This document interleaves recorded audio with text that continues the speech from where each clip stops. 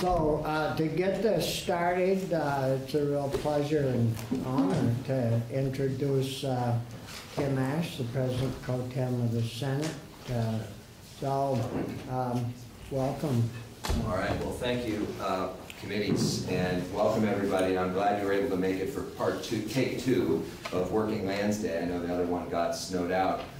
I'll just tell you, it was about 8 or 9 years ago, a committee room just around the corner, I was standing there with 4 other senators. Bobby was one of them, and Jeannie Lyons, who's still in the Senate, was one, and there were 2 others, as the legislation that created the Working Lands program was being drafted and finalized. And somewhere on the second floor, there were some House members doing the exact same thing. It was late at night and in April. And I don't think we could have imagined then how much success we would have had with the investments we've been making in the Working Lands program. When it was first pitched to us, I feel like it was 2011 or 12, my years get a little mixed, but when it was first being pitched, people were saying, this program promises to make exactly the kind of investments that double down on what is best about Vermont, a triple bottom line approach of people who take care of our lands, people who want to invest in rural communities, local food, local wood products, and so on. And we kind of took a chance when we first passed that legislation that would come to fruition, but I think the handouts that you're looking at now show dozens and dozens of investments all throughout the state in communities who need it most, creating jobs, creating economic activity, and I think it really has furthered exactly the kind of goals that were promised in the beginning. And I'll just say, this is because I'm not going to be in the Senate anymore after this year, this is the last time, and I don't know how many of you, I know many of you will be familiar with the show Leave It to Beaver, all right? So if you remember, my favorite character on that show was Eddie Haskell. You know, he was always brown-nosing Beaver's mom. And so I'm not typically Eddie Haskell, but since I'm leaving, I can do it. And I just want to acknowledge Paul Costello's role. I don't believe that without Paul's advocacy, we would have created the Working Lands Board and Fund. It wouldn't have been sustained, and it wouldn't have grown over the years. And so many of you will benefit from the work that Paul has done on the advocacy side, but I do just want to especially acknowledge his role. There have been many others, of course, but Paul really was the kind of magnetic north on this one, so I want to thank Paul.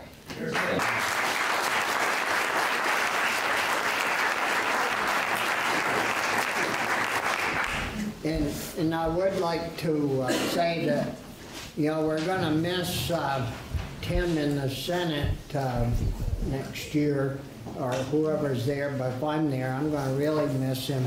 When he was first elected President Pro Tem, he called me into the office and he said, you know, Bobby, he said, I may be out of Chittenden County, but I really care about the other Vermont out there.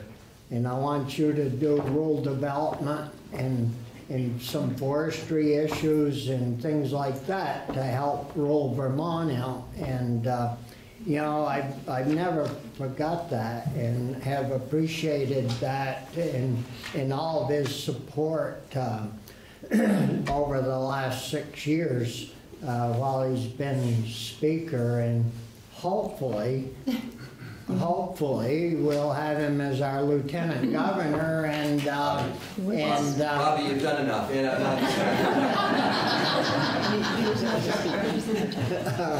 But anyways, thanks, Tim. Appreciate all your help over the years. So now we'll get right to it. And Carolyn? All right. So we're going to be hearing from some folks, and Lindsay, you're up first.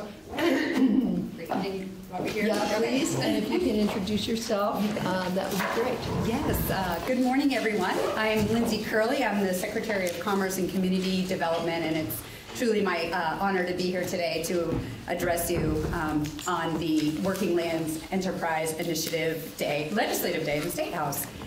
I'm amongst the 7th generation in my family to live on the family farmland in Middlesex. And some of my most favorite childhood memories are time spent with my cousins working on my grandparents' farm.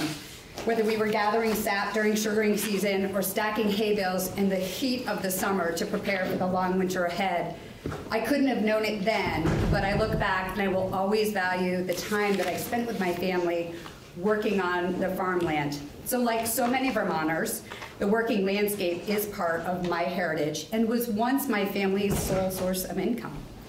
Though we no longer farm on the land, I do hold dear what that land has meant to me. I live there still today, and I can't help but wonder if there had been opportunities made possible like those that are offered through the Working Lands Enterprise Initiative, if my family might still be making a living on our farm. The Working Lands Enterprise Initiative encourages economic growth by supporting entrepreneurs in the working lands industries. The initiative brings leaders of agriculture, forestry, and commerce together with budding entrepreneurs to encourage innovation through public and private funding sources, including loans and grants. These programs directly impact businesses and service providers by helping to improve the infrastructure and create jobs while protecting Vermont's land. Successful business owners know they must continually make investments in order to grow their business and have to take risks. These programs support businesses through these critical growth stages and help mitigate the risks that must be taken to bring their companies to the next phase. We take pride in the work that we're doing to support and invest in the food, farm, and forest industries, and I'm honored to be part of it. Growing and investing in the working lands enhances the lives of all Vermonters, and our goal is to promote an active, working, and vibrant landscape, the foundation of Vermont's communities, families, and our economy. Thank you very much. Well, thank you, Lindsay. Yes. Oh, and shall I introduce the next? Sure. Okay, so it's my honor to introduce Secretary Anson Tebbetts, Secretary of Agriculture. Thank you. Thank you very much. Morning. Good morning. Anson. With your permission, I'd like to just introduce a couple of people from the agency who really manage this program and are doing a bang-up job with it. It's Deputy Eastman is here as well, and Lynn Allen, who's our program manager, who's put this all together and manages it year-round. So I just want to recognize their leadership in making this program so successful. Thank you. Well, thank you very much for allowing me to be here today. It's an honor as always, and we appreciate the ongoing support of Working Lands. We're all working extremely hard to try to improve the rural economy of Vermont, and this is an important program to reach that goal. This program makes Vermont more affordable by investing in infrastructure to those small companies. Governor Scott is well behind this program, believes in it, and has put some extra dollars in his budget this year because of his strong endorsement of this program. This program brings the leaders of agriculture, commerce, forestry, and all those that make their living off the land together. We're all leveraging those precious dollars that you folks have to manage to grow the Vermont economy, and we appreciate the ongoing support of this committee and the committees throughout the legislature for this approach. Support for food, farm, and forestry is critical to Vermont's future. You'll hear some personal stories today where companies have had to take a big risk to get their businesses to the next level.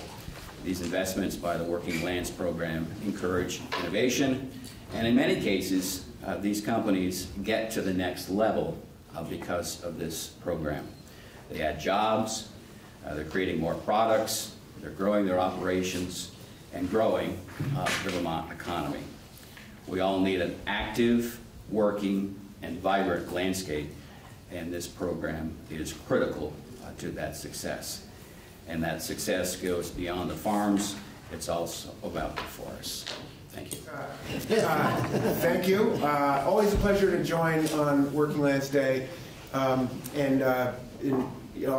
Senator Ash referenced was 2012 or so, some late nights down here and upstairs. And I was here then as commissioner and was remember running back and forth upstairs and down, and it really was something. And I think it's appropriate to reflect back and to realize I don't think we all thought there was real promise to this premise, but it's really amazing to see what has come of it and the people who make it work, from our staff, our partners, and importantly, the recipients of the grant monies, the farm and forest owners of the state. And that's, I'm going to be brief. I think we all want to be, because you should hear from them, grantees, and that their stories are always amazing. I like to say, when we make things like World class food and forest products, furniture, etc. We make Vermont. We make the best of Vermont. And it's, this is a working landscape in that it works in an ecological way by scrubbing carbon dioxide, by cleaning water, providing flood resilience, right? It's working whether we're here or not. But it's so the landscape works, and this working landscape that we're talking about is the people who work that landscape in a close, careful, intelligent way with all kinds of co-benefits and impact. And it's really worth celebrating. And I want to just thank all of you for continuing to support all of our partners who have helped build it. At the beginning, it was an idea, and we had to build a grant program and a board and process while also putting money out and trying to quantify impact. And I just think it's a raging success. So I want to also just be quick to thank, on our part, I've been as you know, there's the 3 agencies that are to the board. And in the early going, I was there and served on the board. A few years ago, when we added Deputy Lincoln to our team, Sam was kind enough to take over the day-to-day function as my designee on the board, and he's done a fantastic job. So I want to thank Sam. And our lead staff, our Essex Caledonia County Forester, Matt Langless, and our wood utilization program lead, Paul Frederick, who provide a lot of technical assistance and really do a lot of work on top of their normal jobs. So I really want to single them out and thank them. In a couple of quick notes, just this is about to reflect sort of a nimbleness, and I think in adapting to change and continuing opportunities and challenges, the board continues to think about where to go next and how. Examples being the recent decision to scale up forest impact investments in 19, focused on low-grade wood markets as well as dairy, just a larger impact model. And along the supply chain.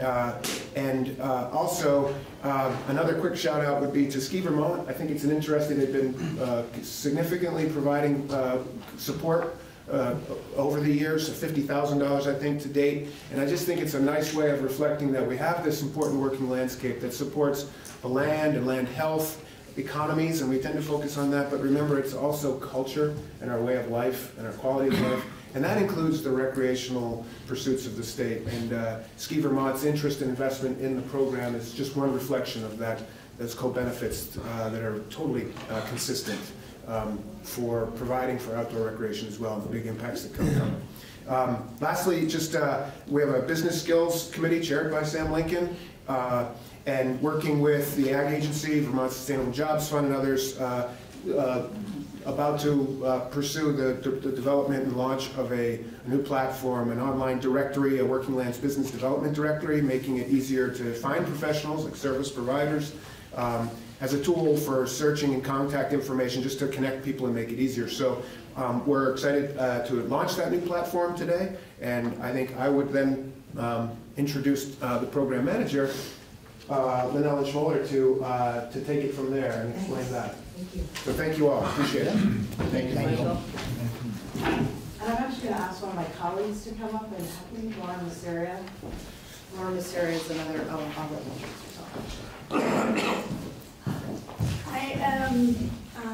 I work for the Agency of Agriculture, and I do marketing and promotions.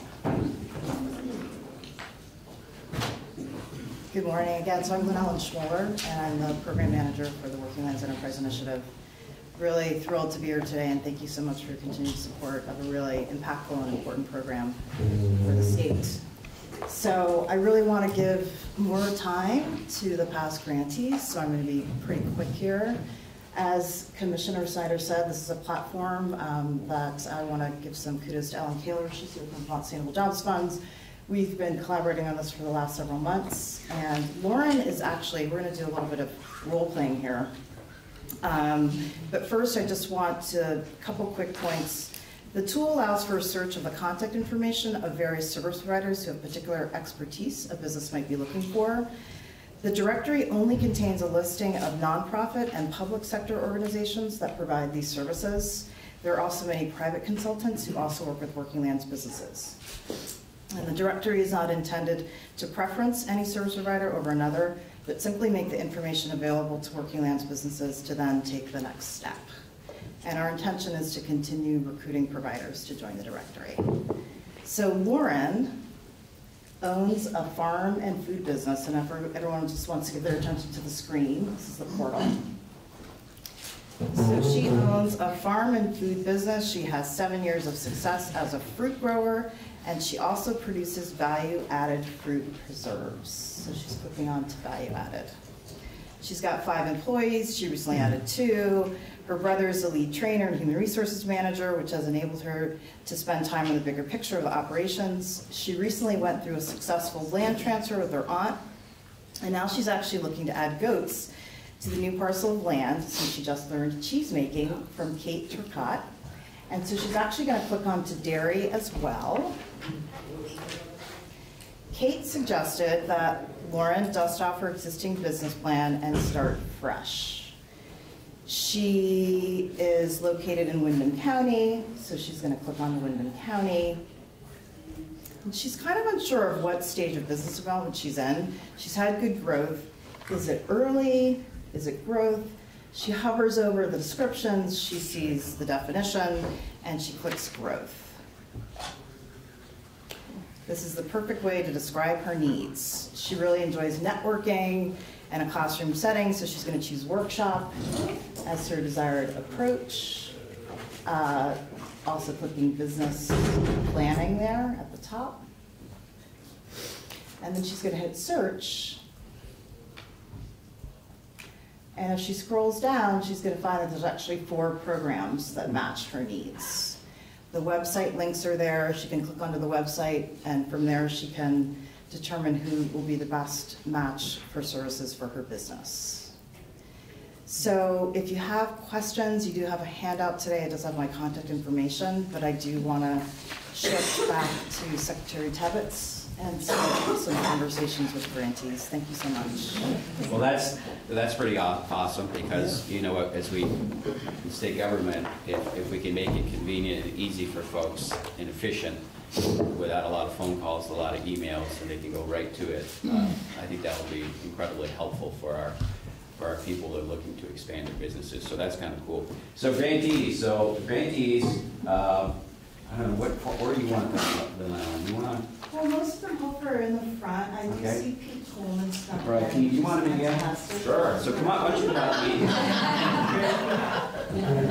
Maybe I can be first? Not that I want to. Why don't you get back to work making that wonderful product? Yeah. All right, so Get right to it. Pete, some of you may know Pete. Yes. Pete, Hi, everyone. so Pete, introduce yourself and tell us what you do. Hi, my name is Pete Coleman. My company is Vermont.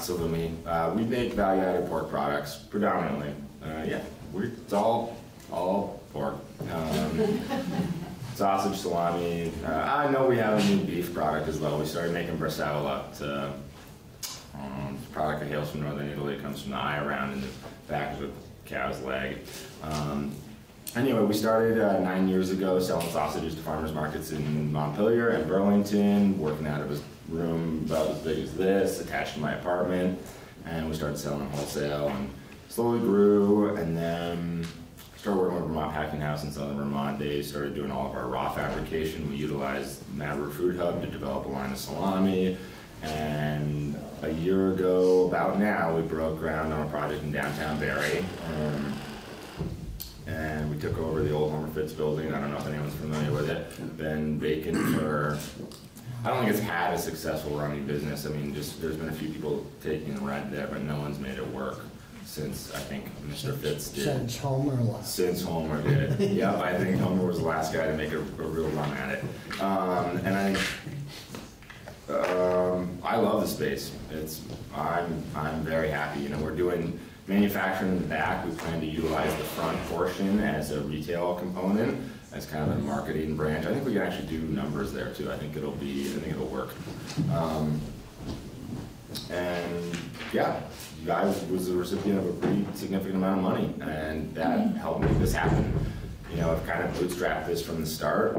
We've never taken on a lot of debt. I'm still the only owner. I'm in more debt now than I've ever been, but it's actually pretty manageable, I think, for where we're at as a company.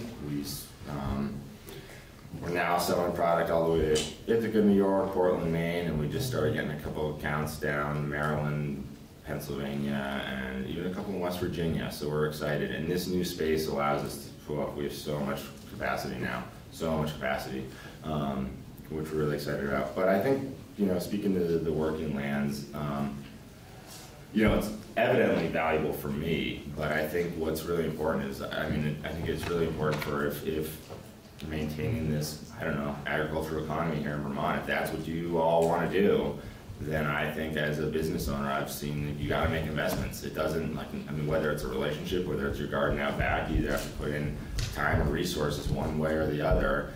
And I think the diversity that this can create and help build is really nice too, because it's not just whatever dairy or just woods. I think it's a spread, which is really valuable, because I think it's becoming evident to us that we need to create kind of some diversify our, you know, the way we generate revenue in the state, and I think this is a good way to do it. Let's see. Yeah, I think, you know, part of it, if that's your goal, if that's what you want to do, I think this is a very, very viable way to get it done. And as a small business owner, this money is crucial. Like, it can be, I don't know, I want to say, maybe it's the type of thing where maybe it's not a make or break, but maybe it's the type of thing where all of a sudden you take on an equity partner and you lose some control of that business, or maybe that's the value also I see in it. Is that it's just, and as I've grown, it's taken more time and more cash than I would have ever imagined. And that's why I think these little injections here and there really change a business, or allow us to make these, you know, steps. Like, we were in the Matter of Food Hub able to produce, you know, like 400 to 500 pounds salami or dry cured meats. And now, you know, we're in a space where we'll be able to hang 45,000 pounds eventually. You know, it'll take a while, but like, we can sell product in there. It's like, we can be a formidable business, and before we couldn't. And I think these are the help that just, you know, get business owners to go, I'm gonna go for it, here we go. Yeah, I don't know, I just thank all of you for the support, what you're doing, and I also think, yeah, it's, you know, I can thank you if you do want to maintain this viability in your ag businesses. I think you got to invest in it. It's just, I just don't see any way around it, actually. And you can rely on the private sector to do it all on their own, but it's also great to see a partnership. Pete, have you had any challenges sourcing enough pork to keep you going?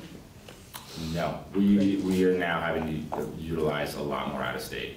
If you want to invest in the pork market in state, I think the viability of it would be a good thing to analyze, but also scaling it. You know, there's not a large size or scaled hog farming here. I think one nice part is the consistency in the price point that out-of-state suppliers provide you with. Also will then allow from pork being able to purchase a lot more from in-state as well, because what I've found in my past, I bought a lot of pigs in Vermont, is that consistency and price point are big hurdles. And even just being able to say, yeah, I need 4,000 pounds of hams. People just go, Yeah. Next year, I'll put them in 50-pound boxes and freeze them over the course of a year. And so, the scale is not there. All right. And that's a good problem for me. You know, I'm happy to be there finally, to have to kind of go, yeah, we used to buy out, you know, 3 pigs a week, and I'd cut them up and I'd do this and that, but we're just not, that model is no longer for us. Yeah, thanks. But I also think it's worthwhile to even say is that, I don't know, I think having more Vermont pigs is really valuable, but I like the idea of it, but maybe it isn't functional as well. I mean, I don't know, I think you have to look like, well, if some of these farms are at like 4,000 hogs a week or something, and we're at 40 for our largest farm, where is the sweet spot where they need to be, where they can be competitive on price and provide the consistency, but maybe until you're at 2,000 or 3,000 hogs a week, maybe it doesn't even make, I don't know, I think it's good to be able to grow your business utilizing sometimes a more affordable and consistent product, or rely on those who that's what they've been doing forever, you know? Okay. Like, Thanks. yep. How many people do you employ?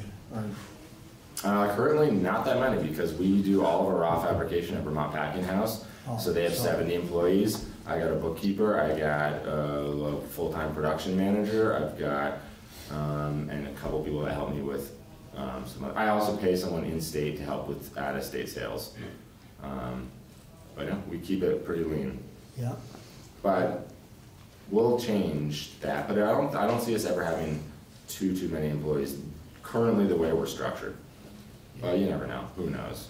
Who knows what could happen? Yeah.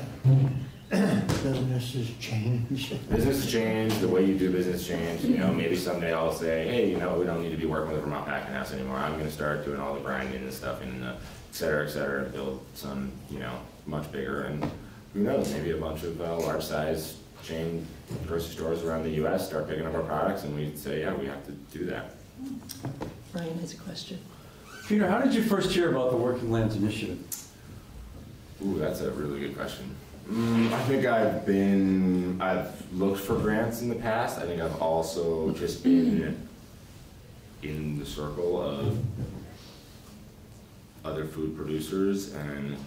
Well, you mentioned you're at the farmer's market, so maybe talking to somebody there. And Yeah, you know, I haven't done farmer's market for probably 8 years, but. Probably through Mad River, right? Yeah, probably Robin or, I mean, I just know a chunk of the folks in the room as well, and I mean, I grew up in Montpelier and kind of right around here, so I don't know. I can't even remember. I don't remember the shining moment when it was brought to my attention. just curious. Thanks. Yep.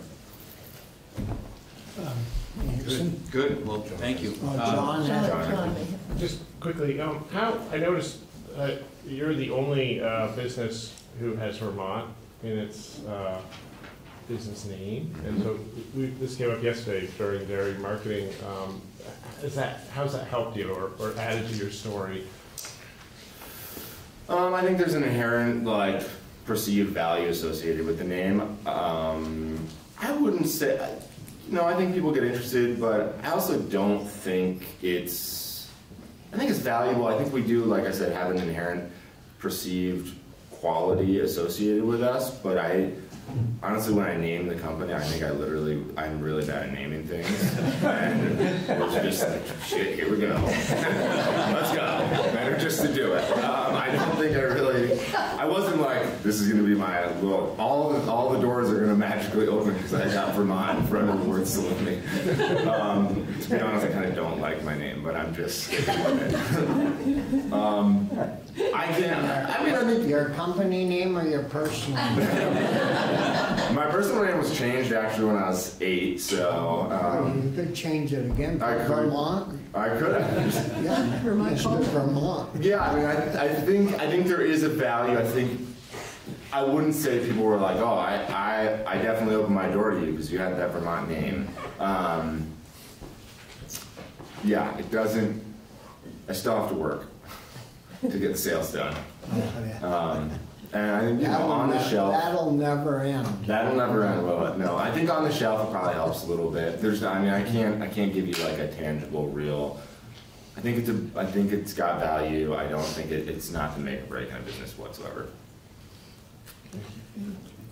I would just add, I think this is a win-win story because he started sort of the ag aspect, but now he's gone to a downtown that needs some help, we all know, which I think is an important component. I've toured the facility, it's gorgeous, and then when he gets his retail operation open as well, I think he's going to be supporting some other ag-related food businesses. So I think it's kind of neat that he's started in the hills and now he's also helping in downtown, which is important as well. I will chime in on that. I do think actually that a lot of these downtown spaces that are 9,000 square feet, where it's like, what do you do with that? And like, it's too small for a box store. It's way too big for a mom and pop something or other. It doesn't have a ton of parking.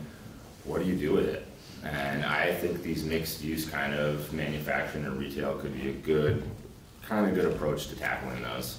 Or breaking them up or something. But yeah, those buildings were empty, have been totally empty for a long time. And I don't think my landlord was pretty excited to have conversations about renting it. Chris? I want to go back to the supply and do you get any Vermont pork right now? We get some Vermont pork and some Vermont beef. We're working on a whole muscle line, part of my challenge too is our product lines are made predominantly from 2 cuts of meat. working on developing a whole muscle line, which would incorporate more. So carcass utilization is one of the biggest challenges. And so, like I said, if I'm like, oh, I need 4,000 pounds of hams, the farmer's like, well, What do I do with the rest? what do I do with the rest? So in part of what we're doing now is developing this a program that would incorporate all cuts of the animal, and I think that will allow us to much easier purchase whole animals, which keeps, I think, the farmer's task super simple, and then allows us to develop a product line from that. And then, you know, we started like all Vermont everything, all Vermont garlic, all Vermont wine, all Vermont pigs. I used to cut them all, like, and I literally went to the farmer that I was working with and I showed him a spreadsheet, and I said, "Do you see where this is going? Like, we're done, both of us, in 6 months or whatever, you know?" And so I think longer term, I think what I see is a good portion of out-of-state meat, but help, you know, where we have better margin and, you know, able to buy. I think we'll have a few product lines that we sell a lot more volume of, and relying on some out-of-state pork will really help us to make that happen, but then being able to create product lines that we can utilize. And also, just working with farms, I found that buying whole animals keeps their job super simple. If you can alleviate that, like, we need your bellies, your hams, and your shoulders, but then you're stuck with the rest. And, you know, we're at enough of a volume now where, like, if you're stuck with the rest, it's a lot to get stuck with if you don't have a market for it. So part of my goal would be to develop something that takes that burden off of them and allows us to do it. And I think we can do it. I've sometimes wondered if you know, we have small farms basically, and some small producers that we're helping kind of get bigger. And I wondered if there's a role for us to try to, maybe through Working Lands and food hubs, have tried to do this in different ways, but an aggregator that you could turn to instead of trying to deal with individual farms. That's the other thing I always found challenging is, you know, you buy from 2 or 3 super small farms, just the logistics of it, you know, like you know, I showed up late to this meeting. Could you imagine me trying to organize 3 farms and getting the pork to land at the slaughterhouses and the pickups and this and that? Like, it's just not gonna happen. I think I also found too, when you got 2 really small businesses working together, sometimes it's really challenging because everyone's still kind of bootstrapping it. Everyone is like, one little mistake is like choking feeling on both sides. Whereas if you're working with really a larger producer and they really help you scale, I think then I could see if once we become a much more formidable company, it'd be easier for me to take on some smaller pork farmers and just be like, just send us what you can. Like, just like, oh, whatever, your pigs were a little off weight this week, we'll just grind them all. Like, I don't know, just, I think then you can absorb those challenges, or that learning curve. But if both parties are learning at the same time and you're both making mistakes, I think it's really detrimental to both companies. But if you're working with a really formidable company that's consistent and provides a price point where you can make money, then yeah, that would be kind of my approach. Did anybody shop at Homer Fitz? Remember, they had change, right? That you pay, and the change would go up the pneumatic tube and then come back. It's in my office. So yeah, you got to institute that when you have a retail space. You don't need to hook up the vacuum lines, but right. If anyone wants any signs, I've got some signs in the basement. Oh, wow. Yeah, I can try to get it back to the family. I've stayed connected to him. So. No, I've got his Eric, right? Eric is like his, I don't know what Eric Levine, I think. Anyway, if you want some signs, come on. I tried to give as many of them as away to the family as I could, but. Good. Great, thank you so much. I really appreciate it. Thanks for your time. Yeah. We're not opposed to out-of-state pork as long as it comes from Washington. Thank you for having me. Some of you know me, some of you don't. I was one of those early pork producers that was working with heat at the very beginning, and that was challenging, and although it did help grow my business. I have a little bit of a different story for you. My farm began in Middlesex and was a 3-acre tiny little farm. I was a teacher at the Rumney Elementary School, and I wanted to find a way to stay home with my kids and do something meaningful. And so I decided that farming was a great idea. Raising pigs. Yeah. And turns out it's pretty challenging. But what we did was we signed up with Farm Viability. And Farm Viability took our farm from this tiny little diversified farm. We started the first year, I think we did 20 pigs and 50 chickens, broilers, and 50 turkeys. And it grew to, on that location, we bought the Vermont slaughterhouse for chickens, the mobile unit, yep. And we started producing inspected chicken. And we did, that first year, we did 2,000 broilers. Farm Viability helped us write our business plan to be able to actually grow and support ourselves by farming entirely. And we were able to then move to Glover, where we live on a farm that's 188 acres. We grew the farm to, we did 6,000 broilers. We did about 100 hogs a year. We had a herd of 60 beef. And I was like, we're doing everything and we are great. Then, you know, as the farm really grew, I leaned on Farm Viability a lot and learned how to analyze the enterprises that were making money and the enterprises that were not making money. And I would say that the most important thing that we got out of the Farm Viability was business planning, because I kind of went into the whole farm with a dream and thought, like, I can just work. I will just work my way to make this happen, and you can't do that. So, got divorced. Sorry to laugh.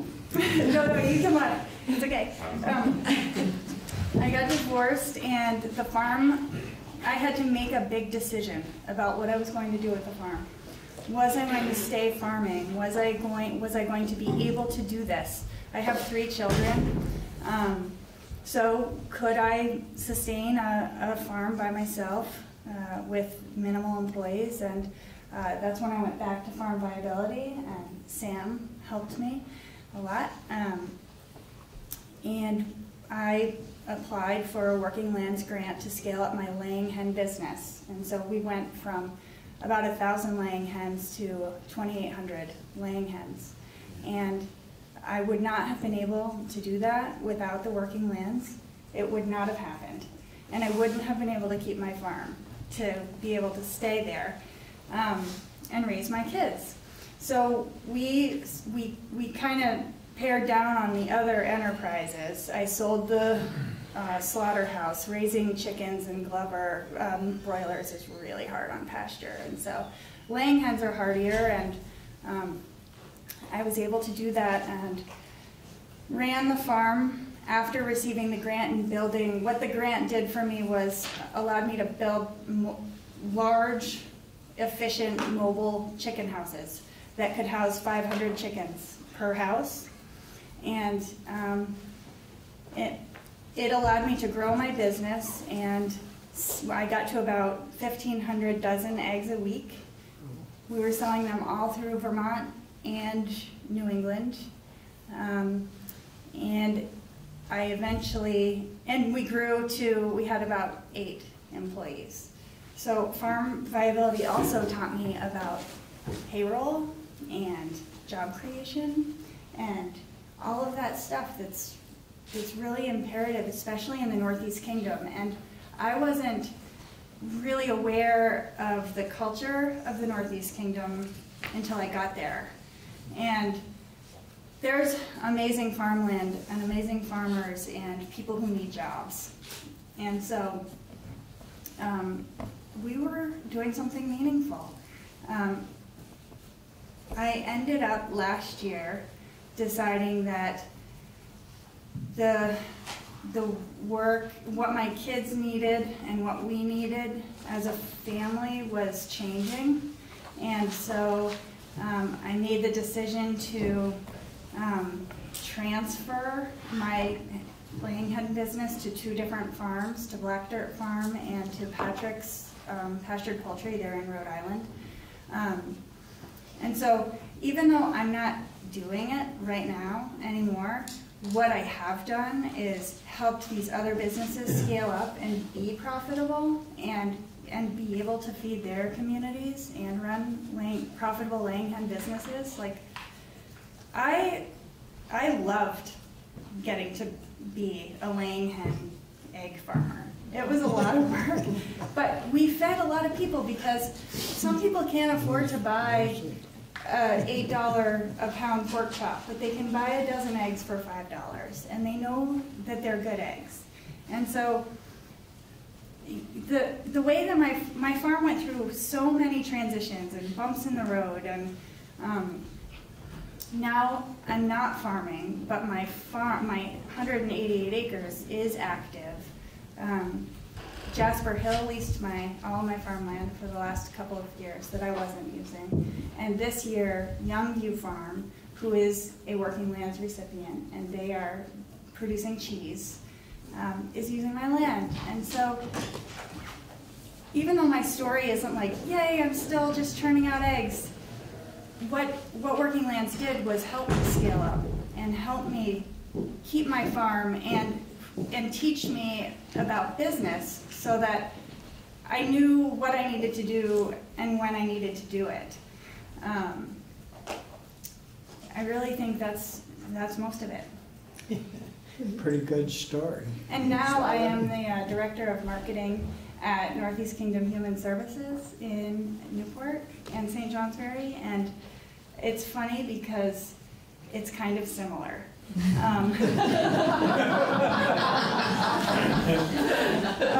Yeah, a lot like your chickens. You're hurting them all.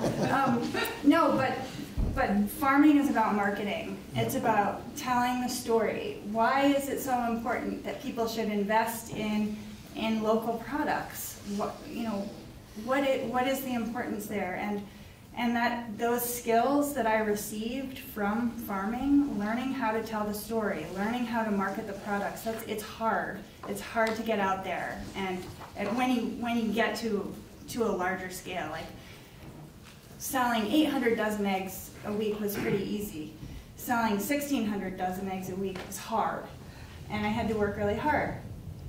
And now I'm doing this job that I would not be able to do, which is marketing why it's important to take care of your brain, basically.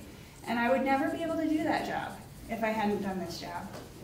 And one last thing is I'm also helping other farms and foresters in the Northeast Kingdom write Working Lands grants now and helping them with their business planning. And none of that would have ever been possible if I hadn't been able to receive the skills that I received from farm viability and the skills I received from having to write my own Working Lands grant.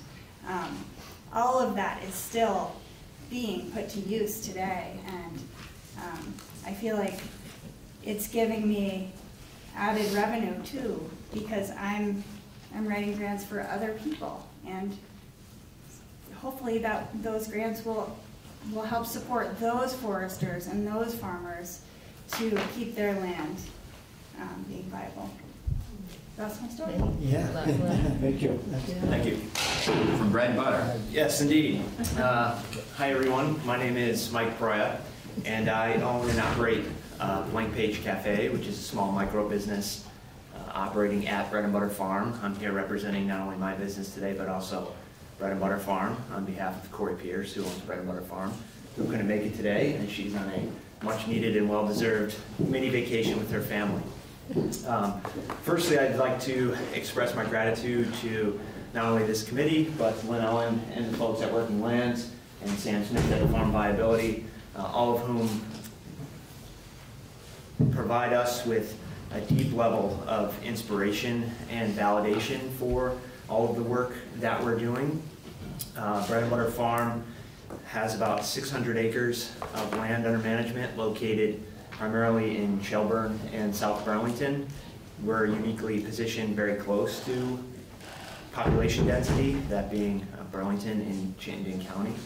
And our primary agricultural product is 100% grass-fed beef, pastured organic pork, and vegetable production, organic vegetable production.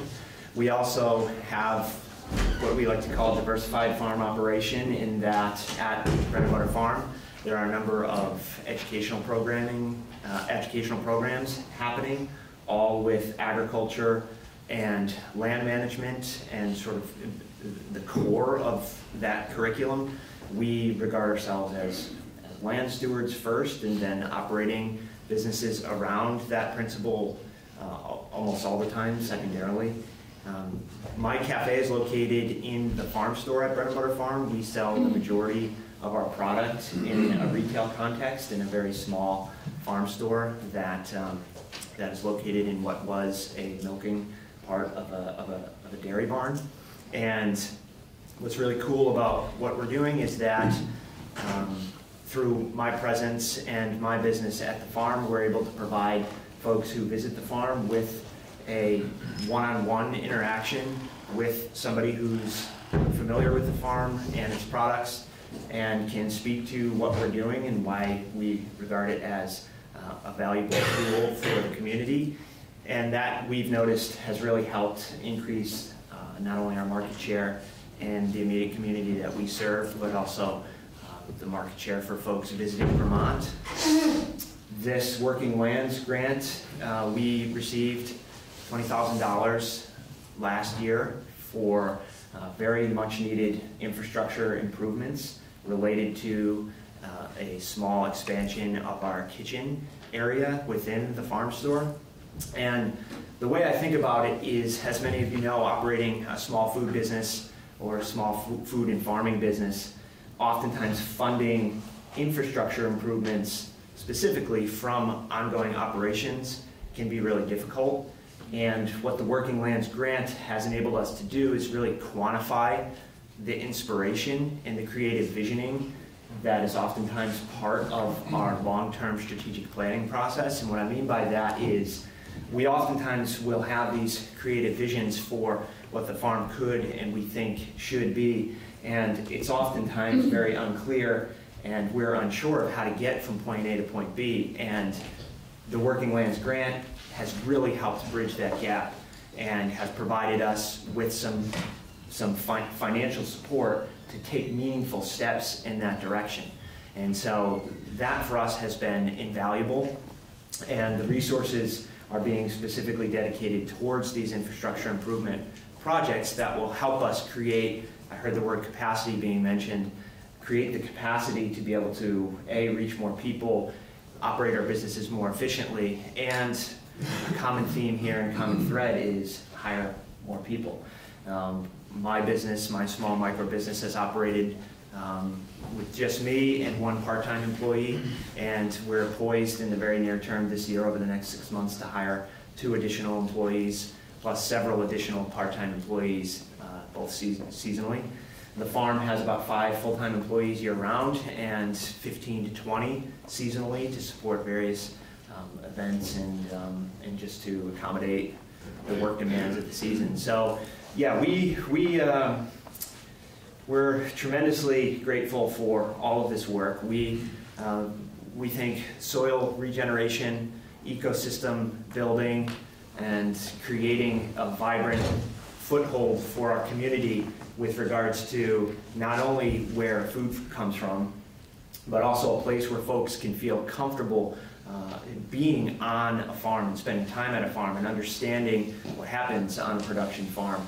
We think creating those opportunities for our community members is very important, and we've seen the transformative effect of creating those opportunities, not only for community members who are purchasing our food to customers, but also the next generation through some of our educational programs. We see that transformative power manifest in a lot of the kiddos that we work with around, being and working in concert with the land and really appreciating animal production from an entire supply chain perspective.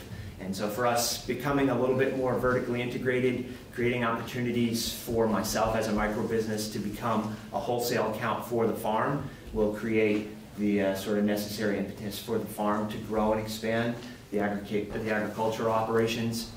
especially with some recently acquired land that we plan to work very closely with Sam Smith on developing sort of a strategic plan for the direction of how that will integrate under the fold of Bread and Butter Farm. And we look forward to continuing to work with folks at Working Lands and this group to play a collaborative role in how the agricultural economy in Vermont continues to transform and evolve. Great. And I would add, if you ever get a chance, and there's a number of places around Vermont that have wonderful burger nights in the summer, and I know that's part of their operation. You know, 4 or 5 times a year they get together. They're sprinkled around Vermont, and that's part of what I think is important for these operations to remain viable, is to invite people onto the farms. And I know they have a lot of school children that come as well. So absolutely, appreciate it. Very good, thank you. Thank you. So, before the rules. Yeah. Yeah, no rules. So there you go. Mateo's here, and Mateo has got a story, and it seems like he just started the other day, but he's now, what, 15 years old? I'm about to be 17. About 17. Yeah. But he's a mature company now, but he can tell his story. Thank you for having us in. Before I get off on a tangent here, I want to appreciate the Working Lands Enterprise Board specifically. This program, I think, is a model and needs to be considered the beginning of something. I don't think that the impact, I think the impact can really be scaled. You know, and I understand that's a question of resources, but we're in a moment in agriculture in Vermont where communities and states that invest are going to thrive and survive, and places that don't are going to wither away. And you know, I know there aren't endless dollars, but I believe that the working landscape is probably the best investment that you can make. So Andy and I started milking. Andy's my brother, and I wouldn't be here without him. He's back there doing all the hard work. We started milking cows in 2003. We bought the farm in 1998. It was an emotional, irrational decision. We had no idea what we were going to do with it. .com bubble was inflating real estate values, and we took some time to try and figure out what we needed out of life, and Jasper Hill is part of a three-pronged approach to satisfy intrinsic needs, meaningful work in a place that we love with people that we love. And so the meaningful work part for us is around developing the economic mechanisms to support the working landscape. 6 years ago now, we went through a visioning process. Previously, it had been like Vermont, and we've basically shrunk it down to a 15-mile radius of where we are. Our goal is to build a market, to build a pipeline to that market in which we can put high-value products and suck cash out of places where there's plenty of it, and redistribute it in a way that commodity markets don't, or can't, or won't. And we started tracking our expenses 4 years ago by zip code, and you know, there's a lot of waves of cash that flow in and mostly flow out of our business. We're not a wildly profitable business. We're you know, somewhere in the between 4 and 5% return on our capital. It's, you know, profit is not the purpose. Profit serves the purpose, and the purpose is to build livable communities, right? So Craftsbury, Glover, Greensboro, and Hardwick is pretty much, you know, our natural community and our natural landscape, and we're building all kinds of enterprises and trying and failing, trying again at ways where we can create value through value-added businesses. We started a value-added pork business a couple of years ago, so we're also making dry-cured salamis. This past year, we bought Oak Knoll Dairy, the goats, the bottling equipment and the brand, and partnered with a couple from California who moved out a year ago. This past summer we built the barns and moved the goats up and built a bottling plant. And they were milking 1,000 goats in California. So they're plugged into our whole situation in Hardwick now, up on Bridgman Hill Farm. And it feels like we're just getting going. We milk cows on 2 farms, and 230 cows at Andersonville Farm in Glover, 45 cows on our home farm in Greensboro, and this morning I think we milked 280 goats at Bridgman, and we buy milk from 2 neighbors in Greensboro, where we process that milk into cheese in 2 facilities, the Vermont Food Venture Center, where we're the anchor tenant, and a creamery at Jasper Hill Farm.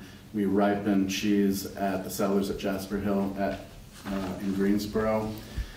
This past year we produced about 400 tons, so around 800,000 pounds of cheese from ourselves, and we ripened about 400 tons of cheese for other producers, including the Von Trapp Farmstead, Skolton Family Farm, Landaff Creamery in Landaff, New Hampshire, Cabot, Sheldon Farms. And we're full, so we've got a couple of big projects on the dashboard, the Yellow Barn Accelerator, Business Accelerator in Hardwick, which I'm really hopeful is going to happen. But that'll be a big leap forward for us. So, you know, our goal really is to create some vibrancy where we live, right? 15 years ago, it wasn't clear that Willie's store in Greensboro was viable or was going to survive, that schools were going to be there when our kids, you know, were ready to go to them. And so these are just some of the priorities. Cheese for us is just a lever that we're yanking on to try and transform our community and make it more livable. Fabulous lever. It's a fabulous lever. Lever, yeah. So it starts with a mission, and our mission is to be the #1 thing, to be the standard bearer for quality and innovation in the artisan cheese industry, because we can't compete on price. We're not a low-cost producer. We have no interest in competing on price. Our only comparative advantage is quality, period. So that's like a religion for us, because it's the only way that I believe Vermont and agriculture in Vermont is going to be able to survive over the long term, because we are not a low-cost producer of anything here. So if we can't focus on quality, we're cooked. And I got to say one thing, and that is that something I've been thinking a lot about lately is that pricing drives scale. And what's happened in the dairy industry specifically over the last few years is really problematic, because equity is transferred from rural communities to urban and suburban populations through pricing mechanisms. And what we're left with is balance sheets where there's actual equity that's being transferred over just a few years. The hundreds of millions of dollars that have been transferred out of rural Vermont to urban and suburban communities through a pricing mechanism is really problematic. I believe that the future for dairy specifically, and the working landscape, if we want to keep it, is going to be paying farmers for environmental services. And just got back from Switzerland, And milk and cheese is a byproduct of a farming system there that is really directed towards the conservation of their working landscape. And between 50 and 60% of a farmer's income in Switzerland comes from grazing their cows on Alps. So, anyway, and we have 104 employees this morning. Yeah, so we started with my brother Andy and I, and 18 months later our wives forsook their careers. We would not be with where we are if it wasn't for the sacrifices of the ladies in our life. They really got us over the hump. And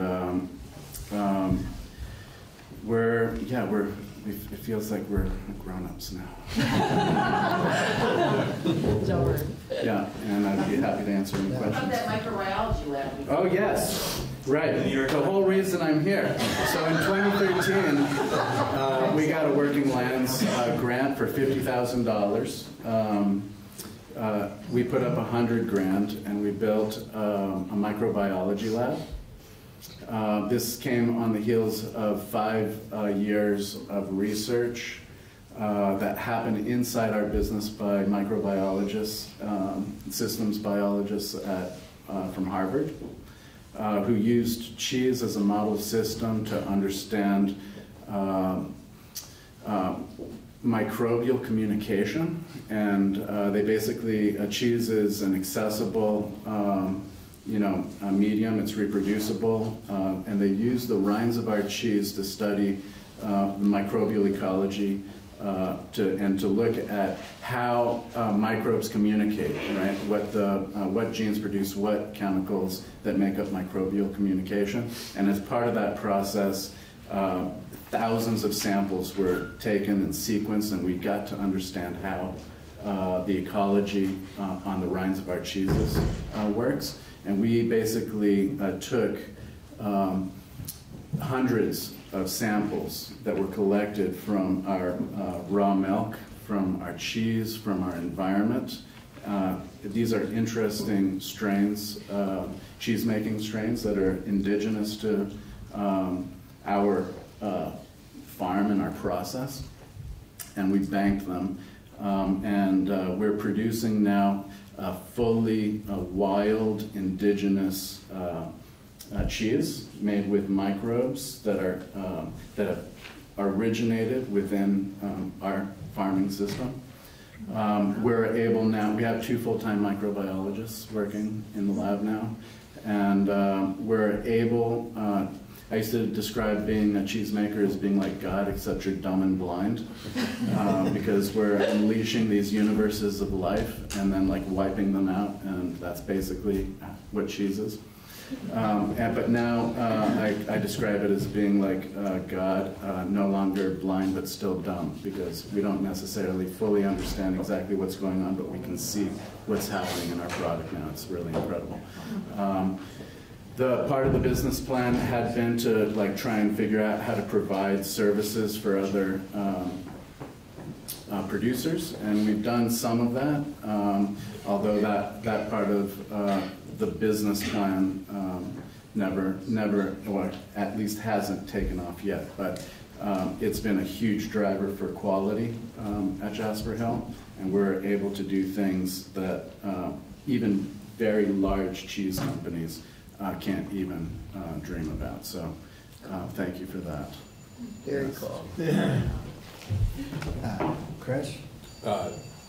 You guys, many of us were at your presentation at the Dairy Summit last year up in Jay, and it stuck with me, particularly this picture you have of your store downtown, of sort of dilapidated and now refurbished as a way of just the example of what you've been able to bring to the community. And there's no question that we're all very proud of your business, I think.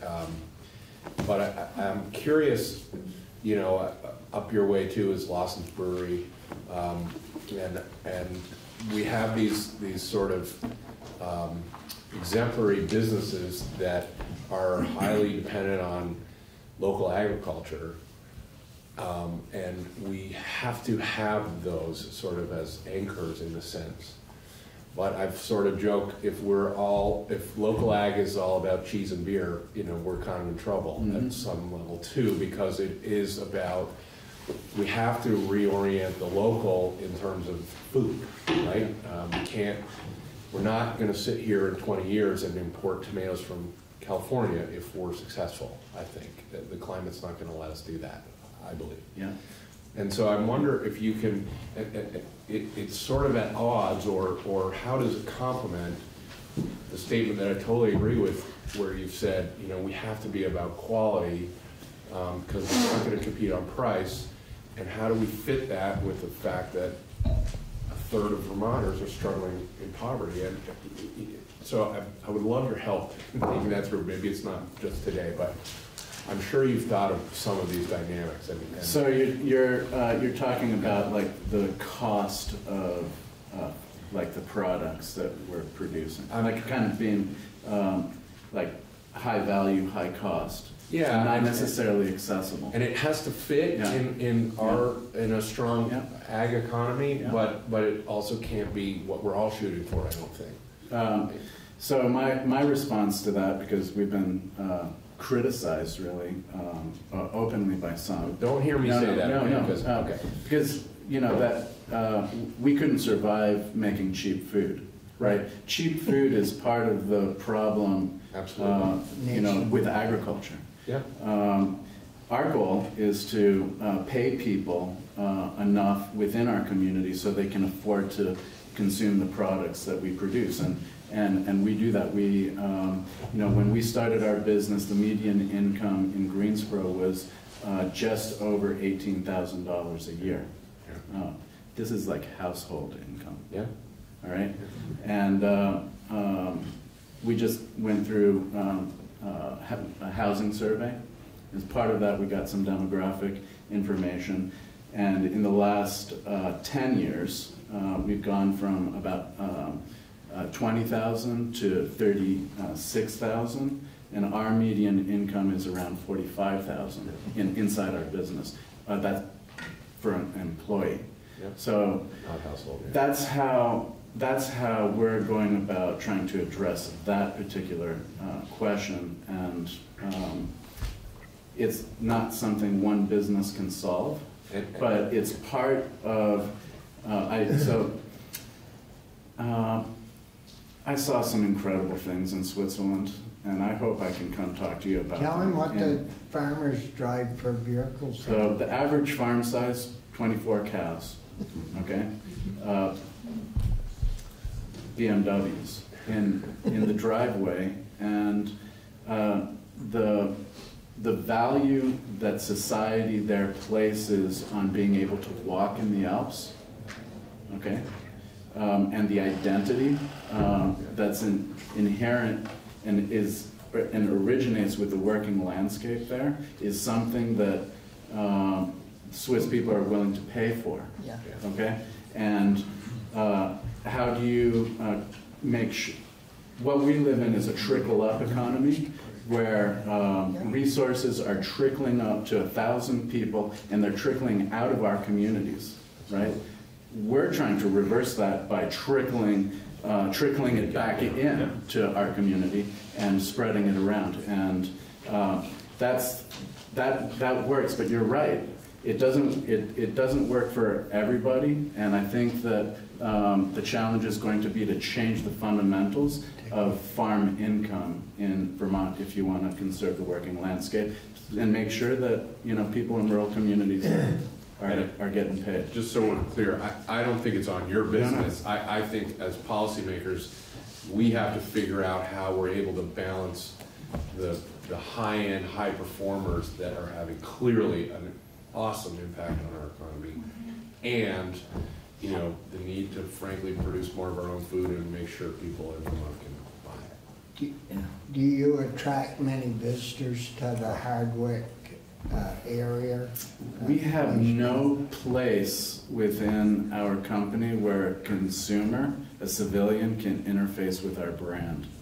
It's we consider ourselves to be exporters, and we see a need to build some kind of place where people can come and have an experience. But I think that's going to be in the 5 to 10 year plan for us. Terry had his hand up. Terry. I remember at the Dairy Summit, we were talking about the housing shortage. I wondered if you had any solution to that, or because of the conserved property. So part of the challenge in Greensboro is around wastewater infrastructure and zoning, right? So we've got 10-acre zoning. And then you've got Greensboro Bend where there's very depreciated housing stock, and I use the word depreciated in the most polite sense of the word. And it's impossible to see how we can get where we're, had to revitalize the housing stock there without wastewater infrastructure because of the Lamoille River and flood zone issues. And so we worked with Paul, who is a personal hero of mine, in the town of Greensboro on a community visioning project. And one of the things that came out of, there were four things that came out of that, but wastewater infrastructure was the #1 thing, because it is the linchpin to try and solve some of the housing issues. I think we're going to lose our school. We've had, in the past 4 years, we've had over 20 families with children move to our community, and with children, and 0 of them live in Greensboro because there's nowhere to live, right? And so we're working on it. I hope it's not too late for Lakeview Elementary School. That's the one in the Bend? No, it's the elementary school is in the village of Greensboro, but it draws Stannard, and most of the kids are coming from. That's a pretty nice school. It is, but our numbers dropped under 50 this year, so it's a problem, and it's not because there aren't young people with children around. There's just nowhere for them to live in our town. They live in Craftsbury, Glover, and Vicki? I was just going to ask exactly what Terry asked, so thank you, Mateo. Has the federal milk inspector been to see you lately? Yeah. Yeah. Yeah, we're on their list. Yeah. They show up right on time. One problem that we have, that we as state policymakers, you talked about walking through the Alps, and one issue we've run into this winter is Kingdom Trails, which is a little bit east of New Paltz. They're in danger of losing some of their trails because they may have to put some of their private landowners the trails through Act 250. Yeah. And, it makes no sense. We should be adding to these trails and welcoming the people with the money, bring it up, and we can keep a little of it. I absolutely agree. In Greensboro and Craftsbury Outdoor Center, Highland Lodge trail systems, I believe that's the future of, that's going to be an important component of the future of the economy of where we are. In your section. So we're working away at that and trying to fix it. Thank you. Mateo, thanks so much. Yeah, Say hi to thank your you. mom for me. And just jump right in. Tell your story, sir. All right. Good morning. Thanks so much. I'm glad to move beyond the field into the forest, and I have slightly a trick question for you. This is a table, it's chairs, it's game pieces, it's wainscoting, it's windows, it's many, many products. It's also a nice piece of maple, and it also doesn't know state boundaries. This grows in upstate New York, Vermont, New Hampshire, Maine, and beyond that. And so when we think about the forest and we think about the working landscape, from my organization's perspective, it is beyond this state. But I thought I'd have to compete with food samples, so I brought some I'll try to pass this around. It's a nice piece of wood. Take a bite of it. Exactly. Not too many teeth marks. So, Northern Forest Center is a 22-year-old organization working across 4 states in the Northern Forest, from, as I said, from upstate New York across the Adirondacks into Vermont, New Hampshire, and 2/3 of northern Maine. Our focus is really on the forest economy. How do we create viable jobs within wood products manufacturing, wood heat, and outdoor recreation? All those are incredible values that produce jobs and create vibrant communities if we do it right.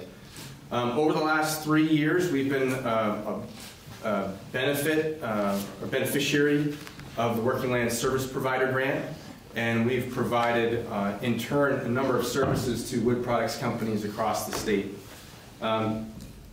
Over just the last 2 years, our partnership with the Woodworks Council and a direct grant to ourselves has resulted in our delivery of services to 14 companies that employ over 550 people, have $128 million in gross sales, and utilize 21.5 million board feet. So when you want to talk about scale and impact, these are a collection of 14 companies that in aggregate are using quite a bit of labor, producing a lot of value, and using a lot of wood from the region. 3 different quick stories I want to share with you on how we provide our services. Number 1, and some of you may know Ken Gagne from Gagne Lumber down in downstate near about Pittsford, outside of Rutland. Yeah. Pittsford, thank you. We helped him secure, we love funding from you all for his power transition this past year from diesel fuel to 3-phase power on the grid. That was huge in his transformation in greening his company, but also setting up a more sustainable path from a financial perspective so he could look long-term at succession planning and maintaining that mill in its production in the state. Second is us providing direct technical assistance to companies like Vermont down in Wilder, Britton Lumber in Fairleigh, and Built by Newport up in Newport. We've helped with lean manufacturing principles, business planning, financing, management coaching, and these are all of larger employers. We on the service provider side, with some of your direction by staff, are well coordinated as to the viability program on the smaller micro enterprise side. As we move up, we've been really filling the niche with some of the larger businesses. One of the things we've done this last year was actually to convene CEOs together, and we're calling the Northern Forest Board Forum. Some of you all know that if you're working as an individual business and entrepreneur, it's a lonely endeavor. And when you get together with others, you can trade a lot of trade secrets, if you will, coach each other, mentor each other. But we have 8 different companies that participated. Appalachian Engineered Flooring up in your neighborhood. Timber Homes, Vermont and Montpelier. New England Woodcraft down in Brandon. Treehouse Hardwoods and Mill Shop in South Burlington. Andrew Pierce Bowles in Heartland. Linden Furniture in Linden. And Built by Newport up in Newport. We're entering the 2nd year of this program, and what we're finding is that each of these companies are not only getting assistance from our staff and our coaches, but getting a lot of assistance from each other. They're building business connections peer-to-peer, and they're looking at things like ERP systems. That's an enterprise resource planning system. A peer-to-peer advice basically saved one company $150,000 on not buying the wrong product. Seems like a pretty good savings to me. We're also in a couple other areas that I think are really critical when we think about the overall health and vitality of the wood products sector in the forest economy. As some of you know, that piece of board comes out of not a square log, but a round piece of wood, right, a log. On the edges are pallet wood. On the other edges are bark. In the middle are chips. All those go on to other value-added products. So we see wood heat as a way to support the state to achieve its climate goals, but also to help support low-grade wood markets that are vastly critical to local silvicultural practices. You all know that, but it's like weeding carrots out of the garden. You can't just take the best ones. The other ones do not produce long-term in sequestering carbon, keeping water clean, and so on. Other piece I want to mention is mass timber construction, wood insulation, new advances of wood. We and our partners in Maine, New Hampshire, Vermont, with the Vermont Sustainable Jobs Fund and others, and in New York, are really looking at this regional wood basket of 26 million acres. And how can we really provide value-added jobs and products out of that to serve the nearly 100 million people within a day's drive? So the benefits of forest stewardship obviously go well beyond just wood products manufacturing and the companies that I've shared with you. It does go into the recreation economy. And I also want to say that because of our ability to look across 4 states, I would compliment you all on just saying that the Working Lands Enterprise Board is unique in its northern New England neighbors, particularly of New Hampshire and Maine. There is nothing like this that exists. And I'd say that state policy showing that and providing funding is a clear commitment to the working lands. You all know this. Other states look enviable at you all to be able to get that legislative done.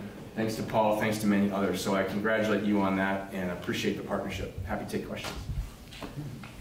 Thanks, Rob. No, appreciate you working with Dalton Newport and Appalachian Flooring. Yeah. Great outfits. Yeah. What about Columbia? Do you do anything with them? We have not. The scale they work at is kind of beyond us a bit, you know, and they're working more in that larger commodity space. I mean, as agriculture, you know, same as in wood products, you work on commodity side stuff and you're in a whole different, you know, ball game, if you will. Do you ever co-partner with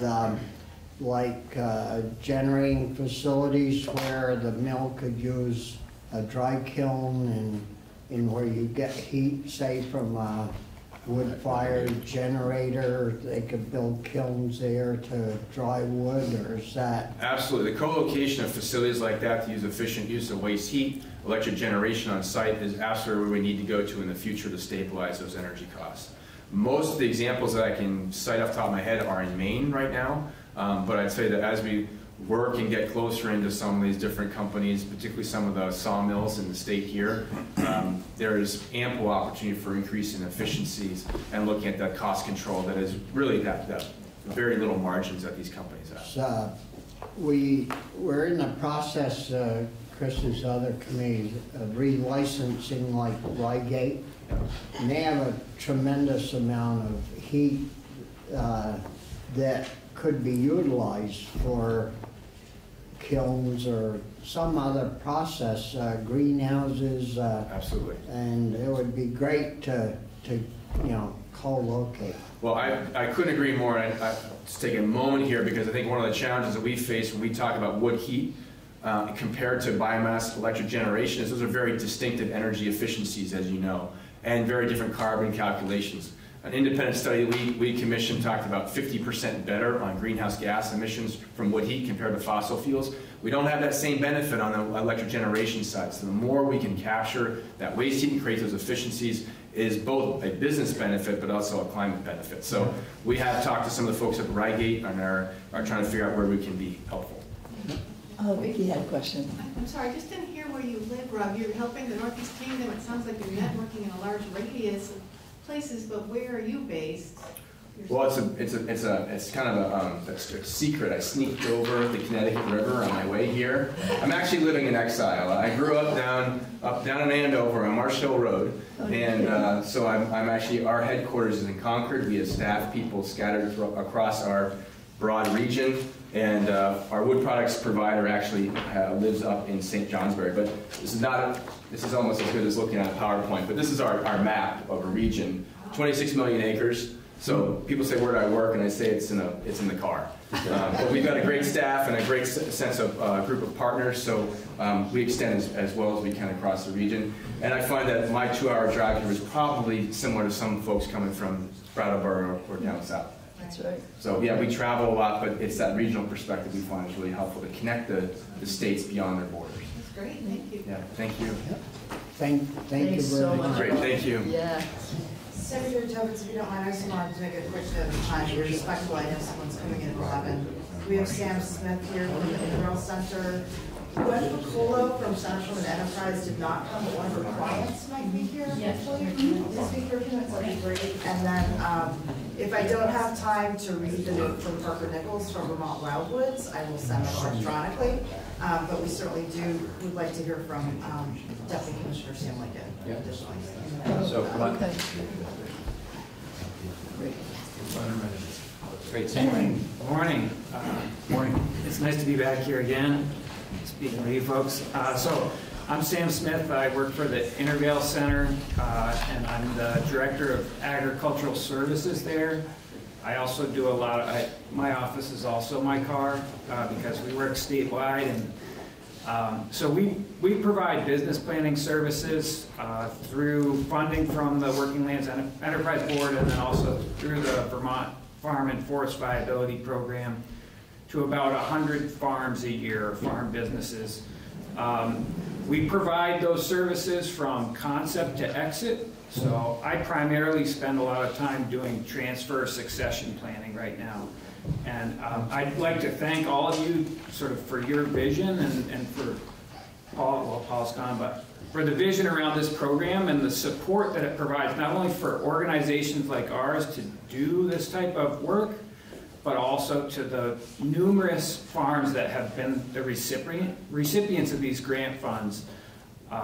You know, this is sort of, it was just said that we're looked at as a model, and when I go out, I just got back from the National Farm Viability Conference in Minnesota, which was partially put on by our farm viability team, and we're looked at as a model nationally for the type of initiatives that we have going on in the state, and this is one of those initiatives.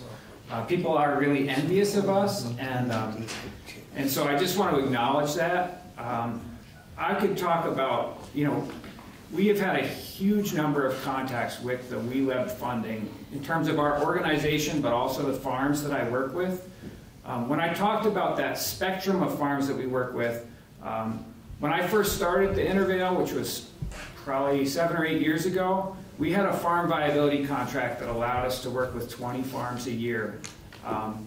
And that contract was limited to working with those farms. They had to be in a certain stage of business, and the planning process takes 2 years in that program, so it's relatively intensive.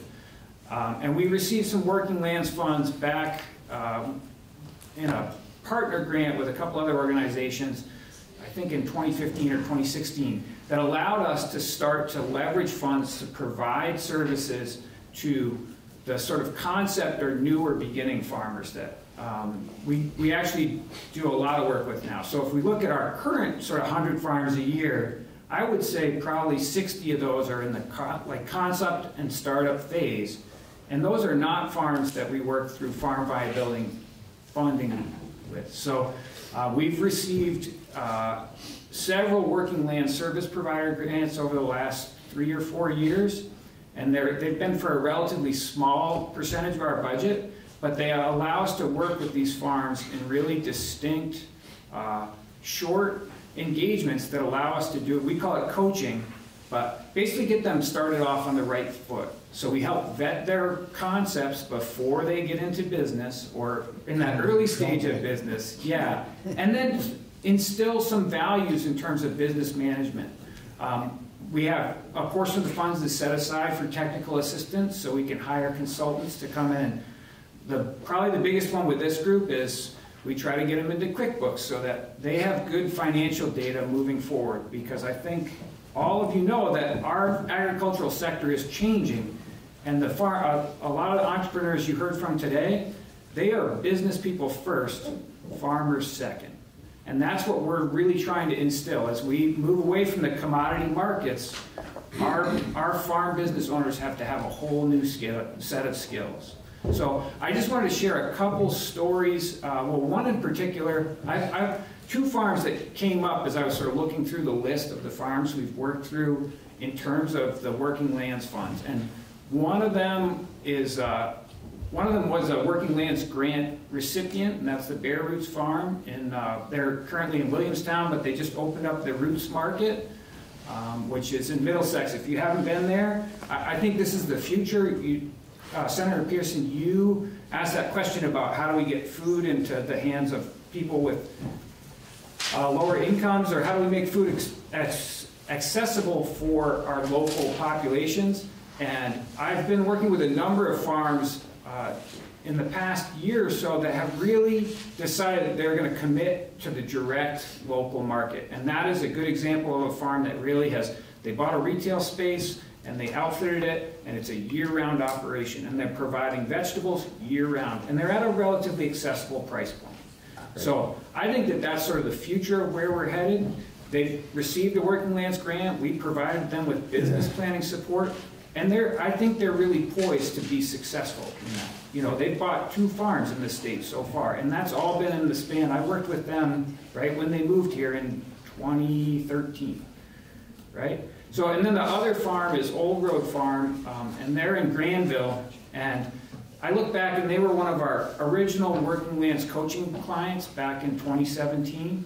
We sat down with them and did a little bit of business planning, taught them how to do a cash flow, and they're now poised to purchase a property that really, and when we talk about our rural community and our rural economy, the small farms that will be the hub of employment and the sort of community culture that we need in our rural towns, those farms have to be anchored by these really strong business people who have a vision to provide a product that can be sold direct or to regional markets that can provide a living wage for them and their employees. So once again, I'd like to say thank you for doing this and providing the guidance, and thank you, Lynn Ellens, for letting me speak today. And I'm happy to answer any questions. I always love to come back and talk to you about farm viability and business planning. Yeah. Any questions? Well, thank you for your time. My name is Jetta Mandel Abramson. I was a beneficiary, I guess, of the Working Lands Enterprise Grant for the Center for Women and Entrepreneurship. It was a wonderful business class I got to take, thanks to you all. Really benefited me, as I had no business experience before taking this class, and writing the business plan had been excruciatingly difficult for me. I got to take this class and it was great. So my husband and I are a startup saffron farm in Newberry, Vermont, and we focus on regenerative agricultural practices in order to, preserve our planet. Sequester carbon, build soil for our saffron, and we're small at the moment.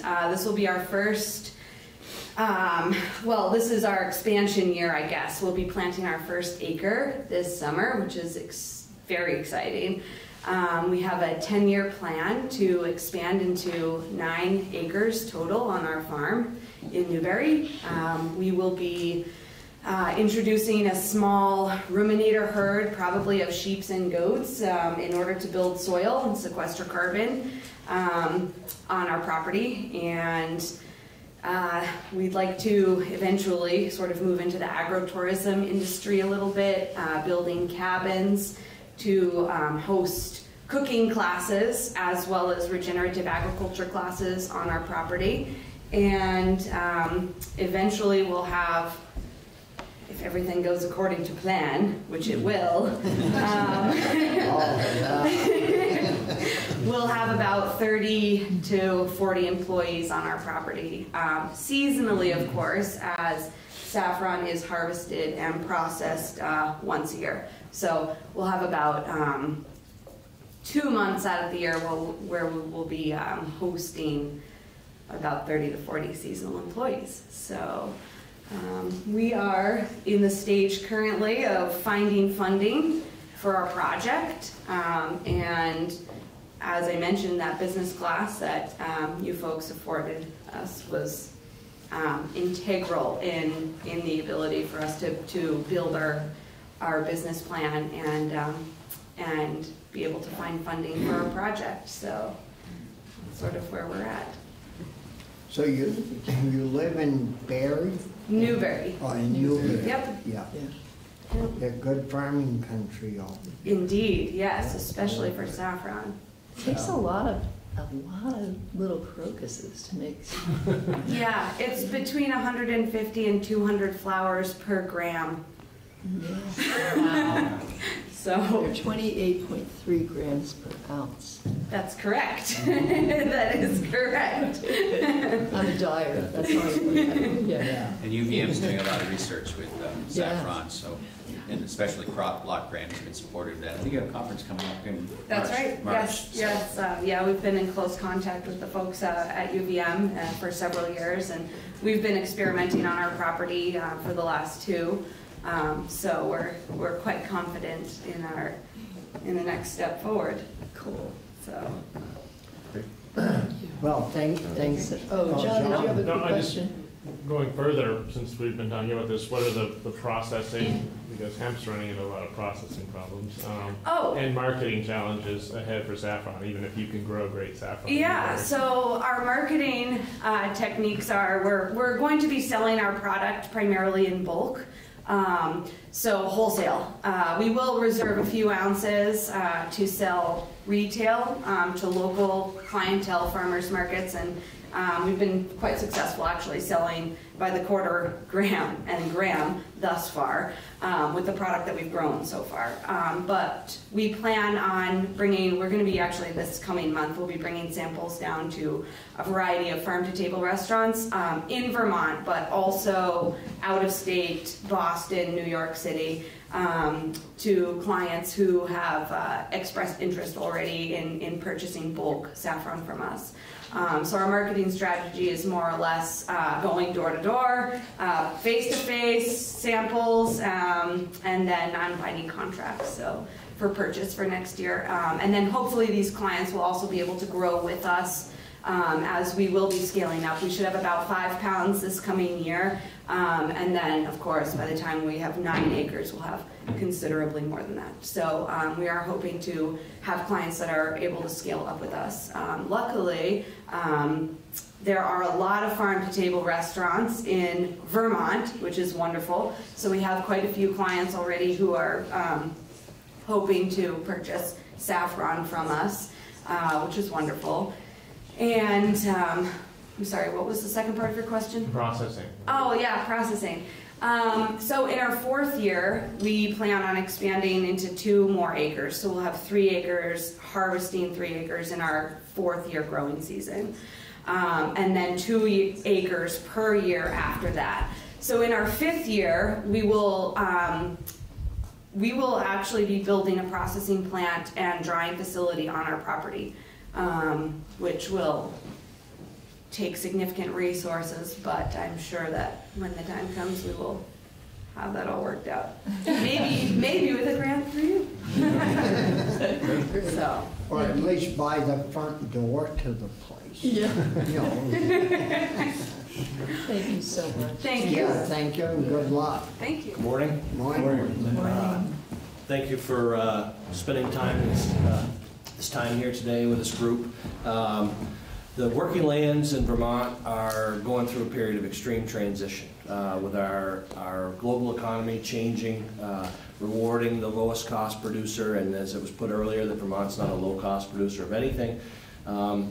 Historically, for generations, centuries, Vermont's working lands businesses, our farms and forest businesses, have produced commodities that they plugged into a pipeline where they had value added and were turned into consumer goods elsewhere. And there's this great transition as we see that model is not always going to work for various sectors of Vermont's rural economy.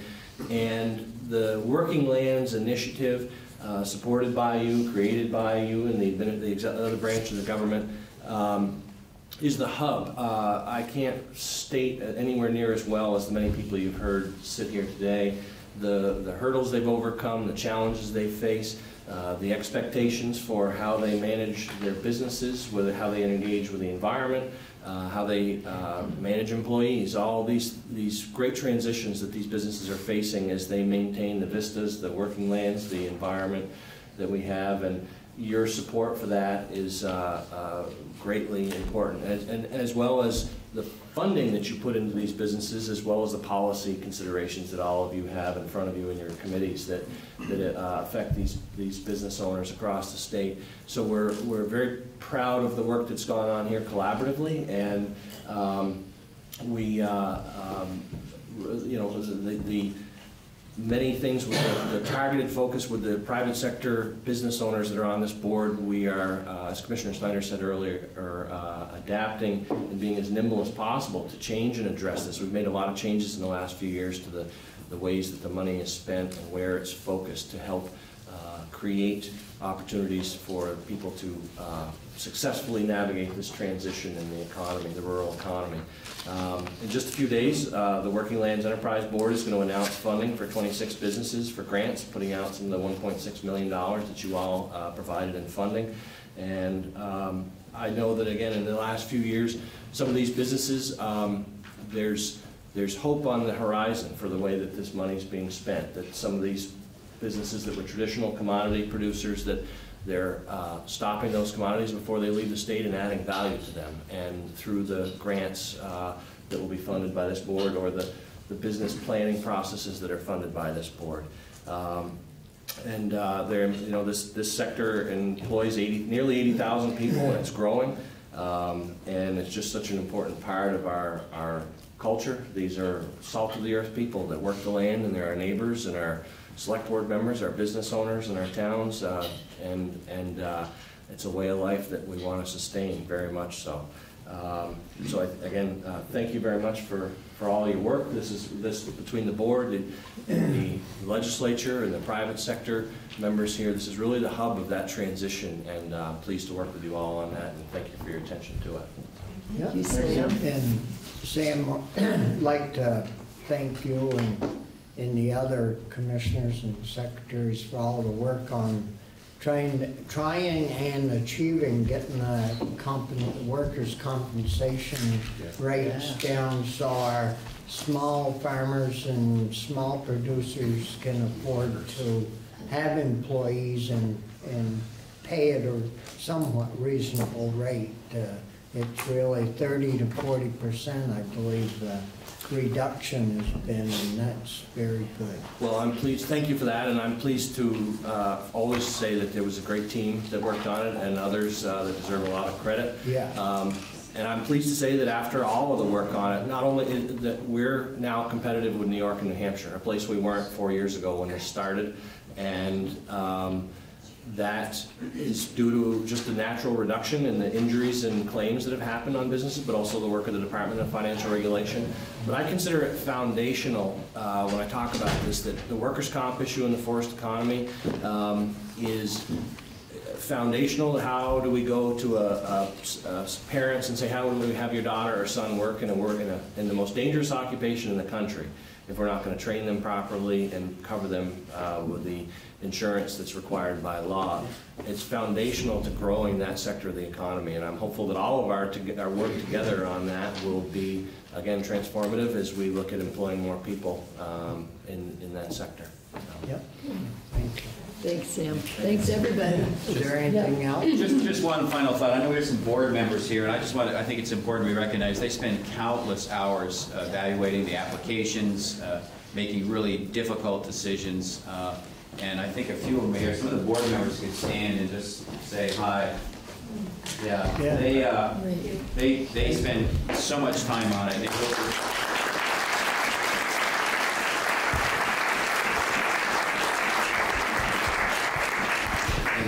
Thank you very much. Yeah. Thank you, Anne. Thank you, everybody. This has been wonderful.